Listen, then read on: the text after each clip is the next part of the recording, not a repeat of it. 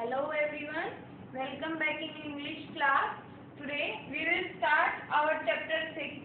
The name of the chapter is The Fight of It So Happened book. ये जो आपका chapter हम start कर रहे हैं ये आपकी It So Happened बुक का है. चैप्टर का नाम है The Fight. So now I am going to read out the chapter line to line and explain it. Chapter 6, The Fight. Here some points are given. First is Ranji discovers a pool in the forest and plunges into it for a swim. Ranjhi को मिला एक forest के अंदर एक बहुत ही अच्छा सा discover किया उसने एक फॉरेस्ट के अंदर एक पूल को और उसके अंदर उसने तैरने के लिए कूदा वो. There is serious trouble between him and someone else over who has a right to the pool. A fight ensued. इसके बाद सेकंड पॉइंट है कि इसके बाद एक सीरियस ट्रबल थी, एक समस्या थी दो लोगों के बीच में. एक तो था रंजी और एक दूसरा पर्सन था जो कि ये क्लेम कर रहा था कि वो जो पुल है वो उसका है और उसकी जैसे उनकी फाइट भी होती है. The first round and in a draw. जो फर्स्ट राउंड होता है वो दोनों का मतलब वो ड्रॉ हो जाता है, दोनों में से कोई भी वहां पर विनर नहीं रहता. So now the chapter line to line. Ranji had been less than a month in Rajpur when he discovered the pool in the forest. Ranji को भी आए राजपुर के अंदर लगभग एक महीना ही हुआ था और जब उसने उसको मिला फॉरेस्ट के अंदर एक पूल डिस्कवर किया. It was the height of summer and the school had not yet opened. अब जो टाइम चल रहा था वो गर्मियों का समय चल रहा था, मतलब गर्मी जो थी वो अपनी पीक पर थी और जो रांझी था उसका स्कूल अभी तक ओपन नहीं हुआ था. And having as yet made no friends in this semi hill station he wandered about a good deal by himself into the hills and forests that stretched away interminably. अब क्योंकि वो नया यहाँ पर आया था तो उसके कोई ज़्यादा दोस्त भी नहीं बने थे अब तक, तो वो उसको जब ये हिली एरिया के अंदर उसको जब ये पूल मिला तो वो कहता है कि ये मुझे बहुत ही एक अच्छी डील मिली है जिसमें अपना पूरा टाइम वहाँ पर स्पेंड कर सकता हूँ और एंजॉय कर सकता हूँ. So away इंटरव्यूली all the sides of the town. और ये जो फॉरेस्ट था ये शहर के चारों तरफ फैला हुआ था जिसका दूर दूर तक कोई किनारा एंड नहीं दिखाई देता था. It was hot, very hot, and that time of the year and Ranjhi walk about in the west and shorts, his brown feet white with the chalky dust which flew up from the ground. वो बहुत गर्मी का दिन था, बहुत तपता हुआ दिन था, बहुत ज़्यादा गर्म था और ये जो साल का जो समय था वो सबसे ज़्यादा गर्म रहने वाला था. रांझी जो था वो पैदल पैदल चल रहा था अपनी वेस्ट एंड शॉर्ट्स, अपनी बनियान के अंदर और अपने शॉर्ट्स के अंदर. तो उसके जो ब्राउन पैर थे वो वाइट हो गए थे, वाइट विद द चौकी डस्ट. जो चौकी डस्ट चलते टाइम जो उसके पैरों पर जो डस्ट लग रही थी उसकी वजह से उसके जो पैर थे वो डस्टी हो गए थे, वाइट डस्टी हो गए थे. The earth was fast, the grass brown, the tree lives flat, hardly stirring, waiting for a cool wind और अ रिफ्रेशिंग शावर ऑफ रेन. जो धरती थी वो सूखी हुई थी, घास सूखी हुई थी, मतलब बिल्कुल वहाँ पर डेजर्ट जैसा वो था कि वहाँ पर बिल्कुल कोई हरियाली नहीं थी. It was on a such day, a hot tired day, that Ranjhi found the pool in the forest. जिस दिन रांझी को वो पूल मिला फॉरेस्ट के अंदर उसने डिस्कवर किया, वो जो दिन था वो बहुत ज़्यादा गर्म था और थका देने वाला था. The water had a gentle transparency. जो वाटर था उसकी एक जेंटल ट्रांसपेरेंसी थी, मतलब जिसके आप लगभग उसको देख सकते हो. मतलब एक तो होता है ट्रांसपेरेंट जिसके आर पार आप देख पाते हो, ट्रांसपेरेंसी होती है इसमें पूरा क्लियर ना आर पार ना दिखे, आपको अपना प्रतिबिंब उसके अंदर दिखाई देता है. And you could see the smooth round pebbles at the bottom of the pool. और क्योंकि वो ट्रांसपेरेंसी था वो वाटर जो था तो उसके बॉटम के अंदर उसके जो तल के अंदर जो पेबल्स पड़े थे, कंकड़ जो पड़े थे वो उसको क्लियरली दिखाई दे रहे थे. A small stream emerge from a cluster of rocks to feed the pool. एक जो स्ट्रीम थी, एक जो मतलब झरना था वो पहाड़ों से उस पूल के अंदर गिर रहा था जिससे के अंदर उसके अंदर पूल के अंदर पानी आ रहा था. During the monsoon this stream would be gushing torrent cascading down from the hills, but during the summer it was barely a trickle. अब वो कहता है कि मानसून के समय में तो पानी, क्योंकि मानसून में क्या होगा बारिश ज़्यादा होगी तो पानी इसके अंदर बहुत ज़्यादा होता है, लेकिन क्योंकि अभी कैसा समय था गर्मियों का समय था तो यहाँ पर जो झरना था वो कम पानी था उसके अंदर. The rocks, however, held the water in the pool and it did not dry up like the pools in the place. जो रॉक्स थे उन्होंने पानी को होल्ड करके रखा हुआ था और वो बिल्कुल भी सूख नहीं रहे थे, जैसे कि प्लेन्स के अंदर सूख जाते हैं। When Ranji saw the pool, he did not hesitate to get into it. जब रांझी को वो पूल दिखाई दिया तो वो बिल्कुल भी हेजिटेट नहीं हुआ उसके अंदर जाने के लिए, मतलब वो घबराया नहीं, क्योंकि एक अननोन प्लेस के ऊपर, एक फॉरेस्ट के अंदर वो पानी के अंदर उतर रहा था, कोई भी जानवर उसके अंदर हो सकता था, कुछ भी हो सकता था उसके साथ एक्सीडेंट वहाँ पे, बट वो बिल्कुल भी उसने वहाँ पर हेजिटेट नहीं किया। He had often gone swimming alone or with friends. वो अक्सर अपने दोस्तों के साथ या अकेला स्विमिंग पर जाता रहता था। We had lived with his parents when he lived with his parents in a thirsty town in the middle of the Rajputana desert. जब कब की बात कर रहे हैं कि वो स्विमिंग पर जाता रहता था, जब वो राजपुताना एक मिडिल जो है डेजर्ट है वहाँ पर राजपुताना डेजर्ट के अंदर वो रहता था। There he had known only sticky muddy pools. उसने वहाँ पर सिर्फ क्या देखे थे, स्टिकी और मडी कीचड़ से भरे हुए पूल देखे थे। Where buffaloes walled and woman wash cloth, जहाँ पर जो भैंसें थी वो नहाती रहती थी और जो औरतें थी वहाँ बैठकर वो कपड़े धोती रहती थी। He had never seen a pool like this. उसने इससे पहले ऐसा पूल नहीं देखा था। So clean, cold and inviting. बिल्कुल साफ सुथरा और बिल्कुल आकर्षित, जैसे बुला रहा हो ऐसा। He leaped into the water.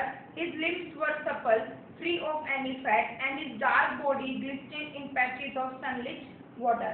अब वो क्या करता है, बिना देर करे पानी के अंदर कूद जाता है, पानी में के झरने उसके अंदर वो बिल्कुल फ्री होकर वहाँ पर उसके अंदर घूमने लग जाता है। उसकी जो जो डार्क उसका जो बॉडी का कलर था वो डार्क था, तो जो उसकी डार्क बॉडी थी वो जब पानी के अंदर कूदता है तो पानी लगने की जैसे जो सनलाइट पड़ रही थी तो चमकने लग जाती है। The next day he came again to quench his body in the cool waters of the forest pool. अगले दिन भी वो वापस से आता है उस पूल के अंदर नहाने के लिए, अपनी बॉडी को ठंडा करने के लिए।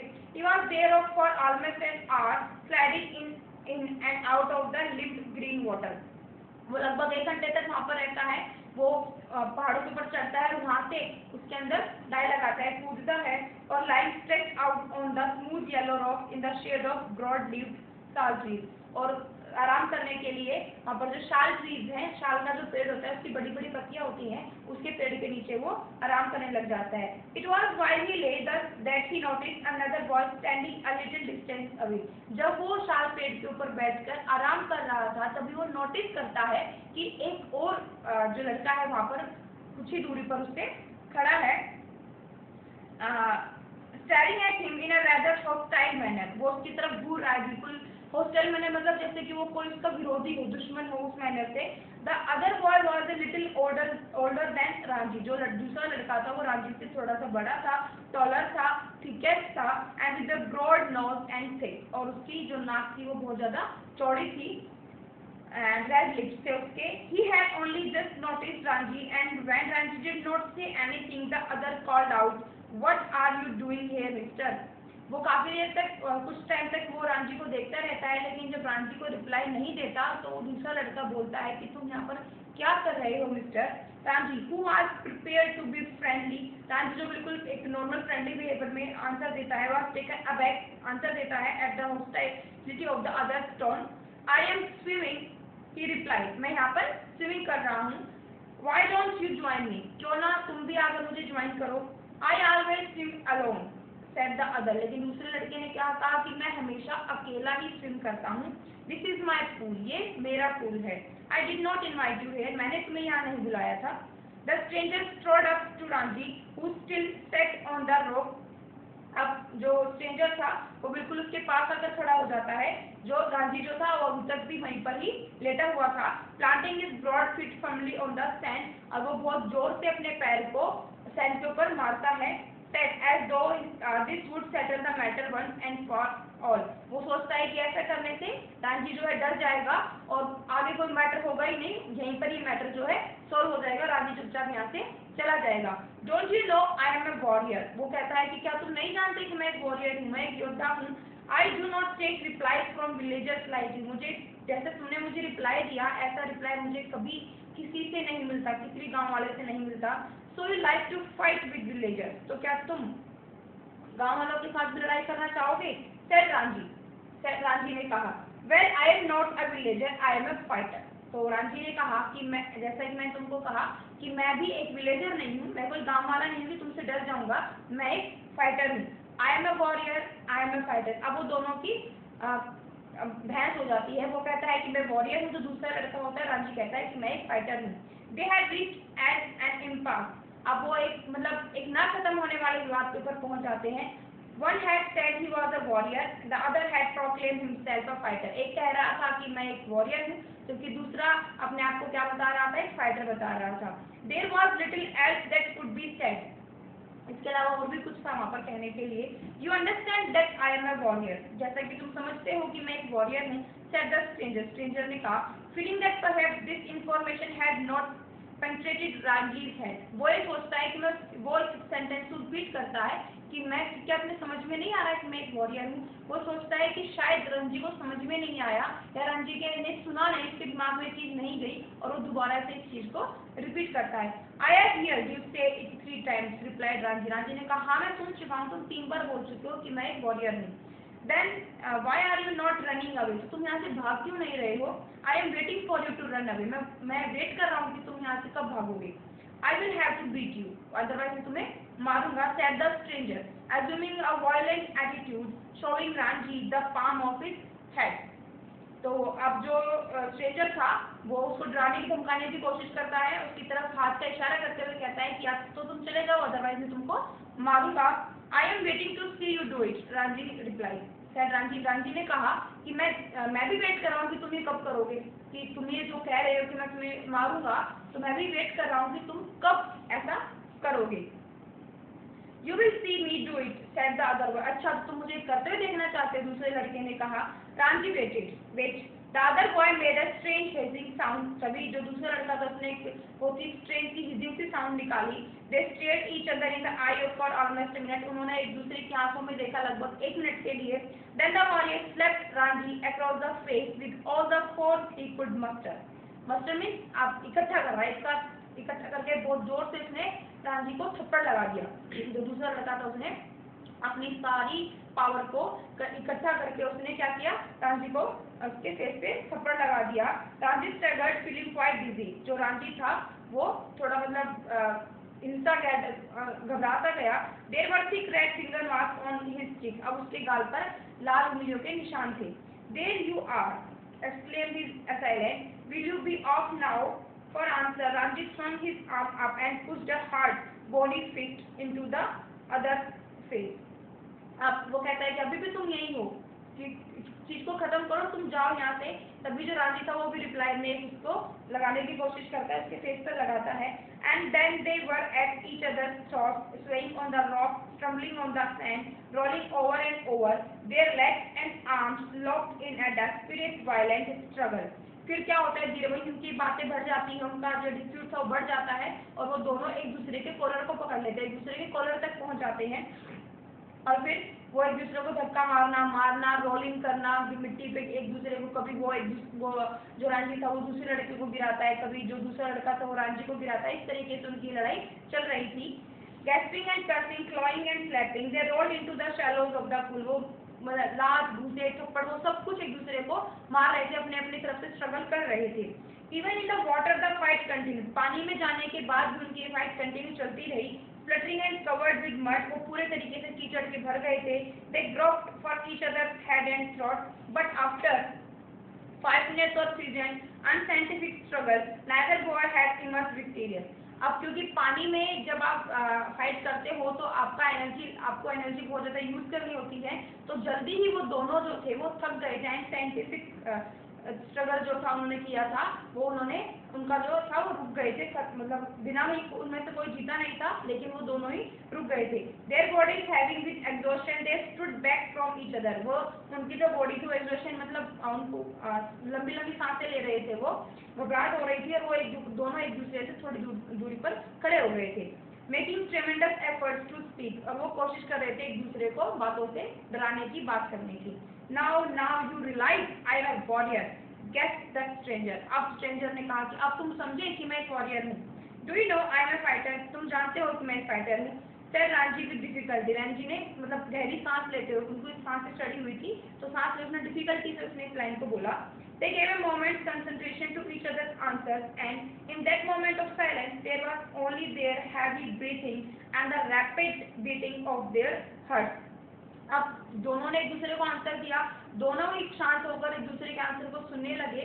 उस टाइम पर वहाँ पर सिर्फ उनकी जो तेज हार्ट बीट थी उसकी और वो जो लंबी लंबी सांसें ले रहे थे सिर्फ उसकी ही आवाज आ रही थी. Then you will not leave the pool, said the warrior. Warrior ने कहा था इसका मतलब तुम पूल को नहीं छोड़ोगे. I will not leave it, said Ranji. Ranjhi ने कहा मैं बिल्कुल नहीं छोड़ूंगा. Then we shall have to continue the fight, said the other. तो दूसरे ने कहा कि तो हमें ये फाइट कंटिन्यू करनी होगी. All right, said Ranji. Ranjhi ने कहा ठीक है. But neither boy moved, neither took the initiative. लेकिन दोनों में से कोई भी नहीं हिला. ना उसने उसके ऊपर प्रहार किया, ना उसके ऊपर मतलब हाथापाई करी, ना दूसरे ने दूसरे के ऊपर. The warrior had an inspiration. We will continue the fight tomorrow. हम ये लड़ाई कल कंटिन्यू करें, क्योंकि अनसाइंटिफिकली लड़े थे, पानी के अंदर लड़े थे, उनका एनर्जी लेवल दोनों का 0 हो चुका था. दोनों के अंदर ही लड़ने की हिम्मत नहीं थी, लेकिन दोनों ही अपनी अपनी बात के ऊपर अड़े हुए थे. दोनों में से कोई मानने को तैयार नहीं था. तो दोनों क्या डिसाइड करते हैं कि हम कल दोबारा से फाइट को आगे कंटिन्यू करेंगे. ही सेड, द स्ट्रेंजर ने कहा, if you dare to come here again tomorrow we will continue this fight and I will not show you mercy as I have done today. अगर तुम कल दोबारा यहाँ पर मेरे से लड़ने के लिए आते हो और हम इस फाइट को कंटिन्यू करते हैं तो कल मैं तुम्हें हरा दूंगा. मैं तुम्हें कल इतना कमजोर दिखाई नहीं दूंगा जितना मैं तुम्हें आज दिखाई दिया था. I will come tomorrow, said Ranjhi. Ranjhi ने कहा मैं कल आऊंगा. I will be ready for you, मैं तुम्हारे लिए बिल्कुल तैयार हूँ. They turn from each other than and going to their respective rocks put on their clothes and left the forest by different roots. अब उन्होंने क्या किया, वो एक दूसरे से बिल्कुल अपोजिट डायरेक्शन में फेस किया और अपने अपने रास्ते चले गए. उन्होंने अपने जहाँ पर जिस रास्ते से उनकी रॉक के ऊपर से उनको जाना था वहाँ चले गए. उन्होंने अपने अपने कपड़े पहने और वो दोनों फॉरेस्ट के अलग अलग रास्तों से वहाँ से निकल गए. Now the scene second. Next day the two Clements face each other across the pool. अब वापस से वो दो चेहरे एक दूसरे के आमने सामने थे. They throw challenges and counter challenges at each other. वो एक दूसरे को चैलेंज दे रहे थे और बदले में दूसरा भी उनको काउंटर चैलेंज दे रहा था. The best solution they realise lies not in fighting each other but fighting together for something.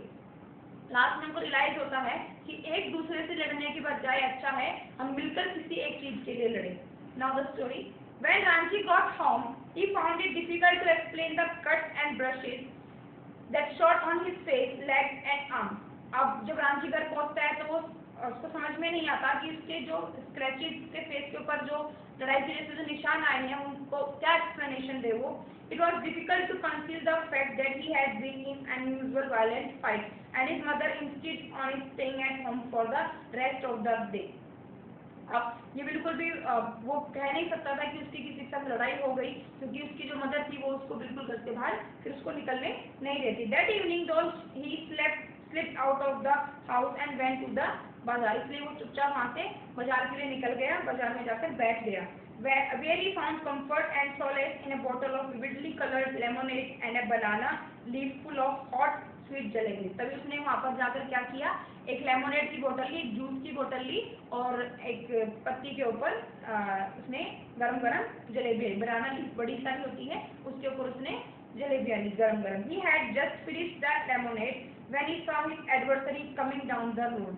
उसने अपना बस वो लेमोनेड जो था वो फिनिश ही किया था तभी उसको अपना एडवर्सरी मीन्स अपना एनिमी जो उसके साथ दिन में उसकी फाइट हुई थी वो उसको आता हुआ दिखाई दिया.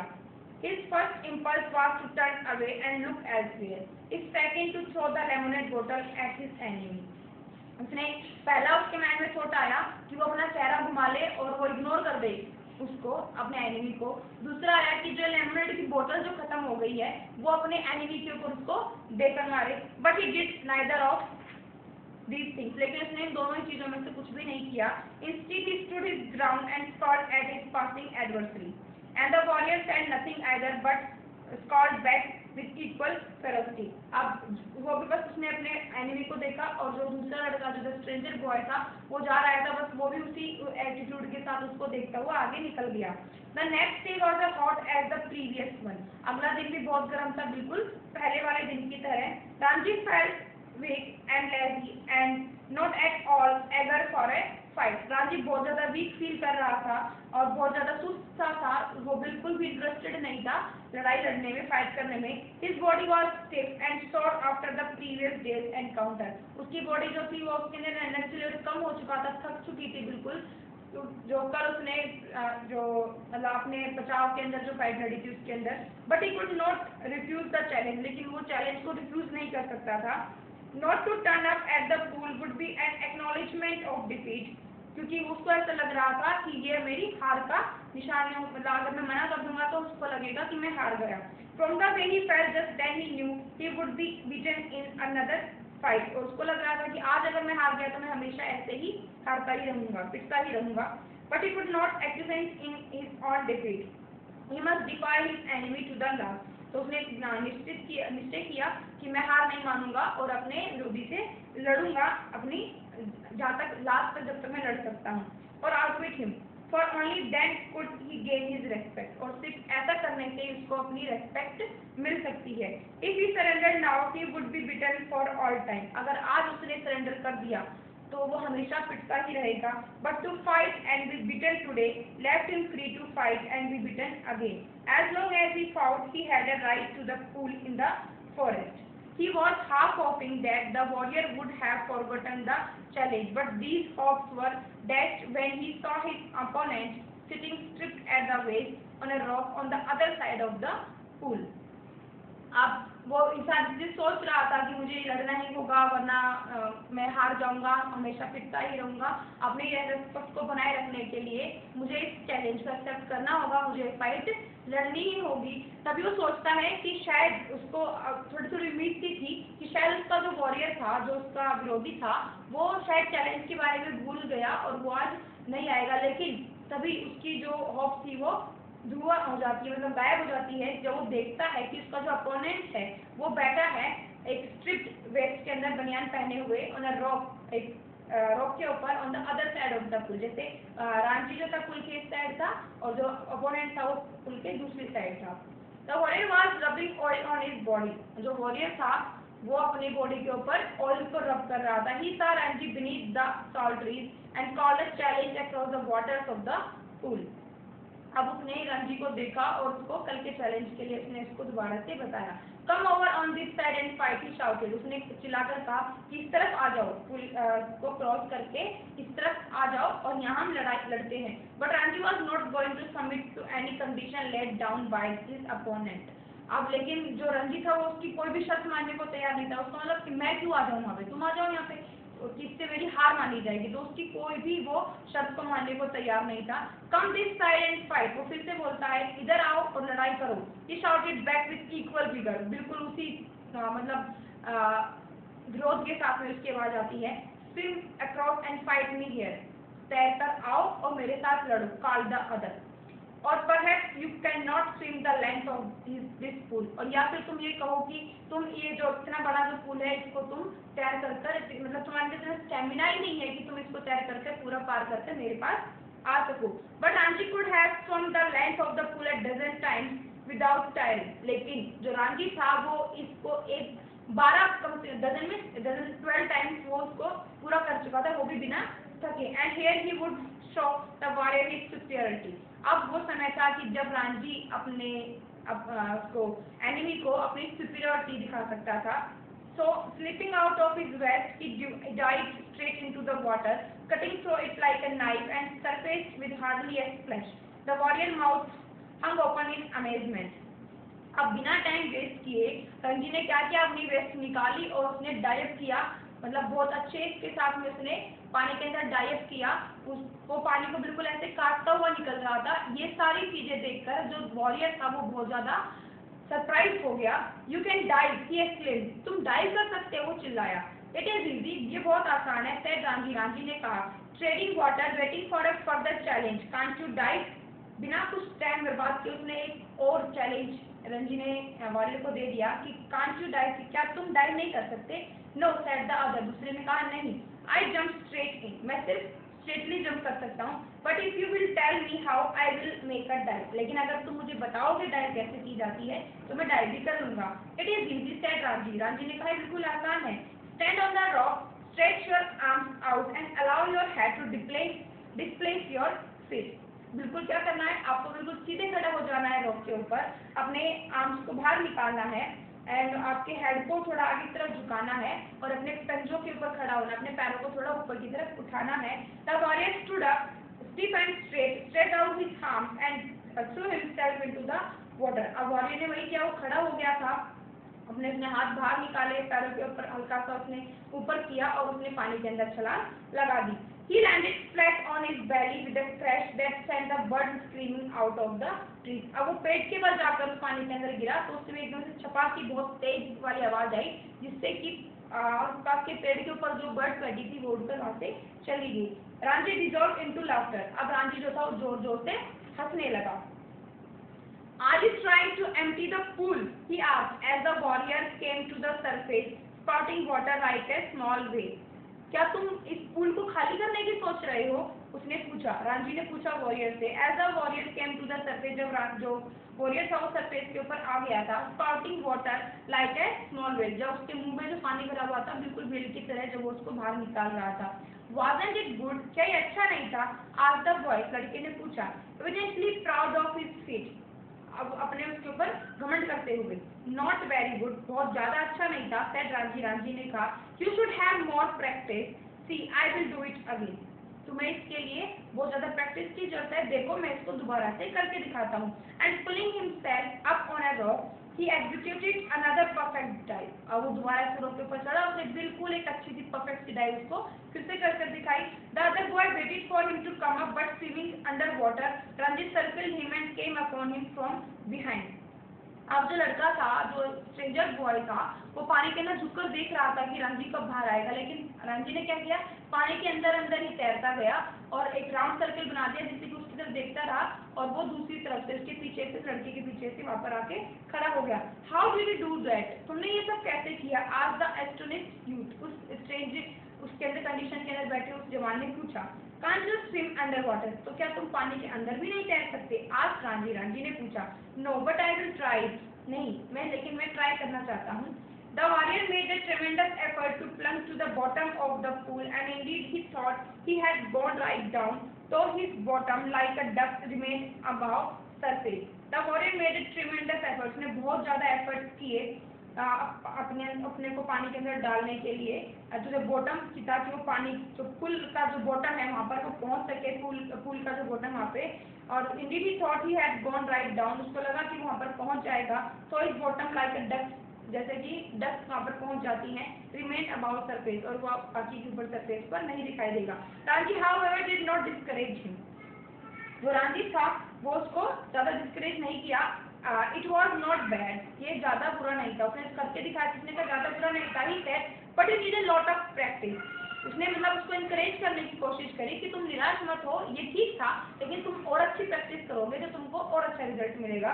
Will you teach me? क्या तुम मुझे सिखाओगे? आज दिस एनिमी, क्या एनिमी ने उससे पूछा। If you like I will teach you, अगर तुम्हें पसंद है तो मैं तुम्हें सिखाऊंगा।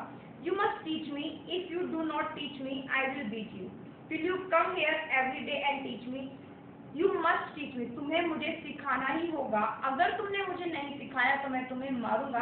तुम्हें डेली यहाँ आना होगा और मुझे ये चीज सिखानी होगी। If you like, said Ranji. Ranji ने कहा अगर तुम्हें पसंद है।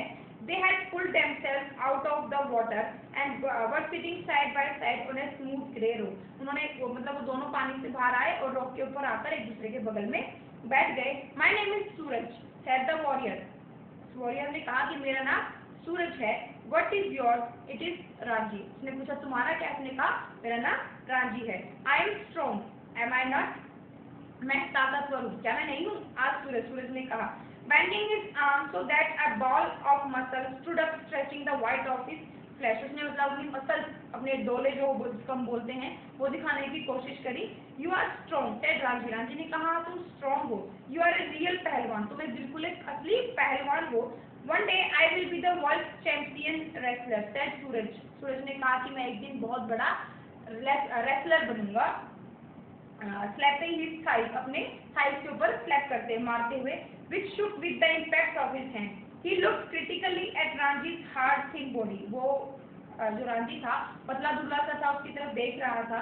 You are quite strong yourself, तुम्हें भी अपने आप को थोड़ा स्ट्रॉन्ग बनाना चाहिए। He consent, but you are too bony, लेकिन तुम बहुत ज़्यादा हड्डी मतलब बोनी हो, मतलब हड्डी स्ट्रक्चर है तुम्हारा।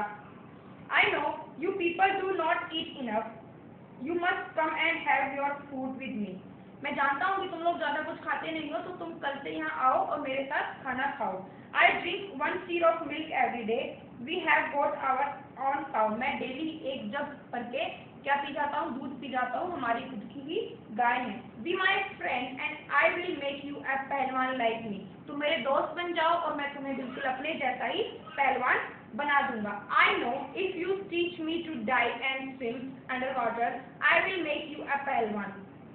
आज मैं जानता हूँ कि अगर तुमने मुझे डाइव करना सिखाया, पानी के अंदर ही तैरना सिखाया, तो मैं तुम्हें एक पहलवान बना दूंगा। दैट इज फेयर, और ये फेयर भी है, इंसाफ वाली बात है। इज इट, क्या ये नहीं है? दैट इज फेयर सेड राजी। राजी ने कहा बिल्कुल सही बात है। दो he doubted if he was getting the better of the exchange. तो उन्होंने बिना कुछ शंका किए एक दूसरे को चीजें सिखाने का उन्होंने निर्णय ले लिया। सूरज put his arm around the younger boy and said, जो सूरज था उसने राजी के कंधे पर हाथ रखा और बोला, we are friends now. Yes, क्या अब हम दोस्त हैं। They looked at each other with honest, unflinching eyes, and in the moment, love and understanding were born. अब वो एक दूसरे की तरफ बिल्कुल देख रहे थे, बिल्कुल एक ईमानदारी के साथ में। अब उनके बीच में वो बॉन्डिंग, जो फ्रेंडशिप वाली जो बॉन्डिंग थी वो स्टार्ट हो गई थी, एक अंडरस्टैंडिंग वाली जो बॉन्डिंग थी वो स्टार्ट हो गई थी। वी आर फ्रेंड्स एंड राजी। राजी ने कहा हम दोस्त हैं। The birds had settled again in their branches. जो बर्ड्स उड़ गई थी, जो पानी के अंदर कूदा था उसकी आवाज से, वो वापस से अपने अपने पेड़ों पर आकर बैठ गई थी।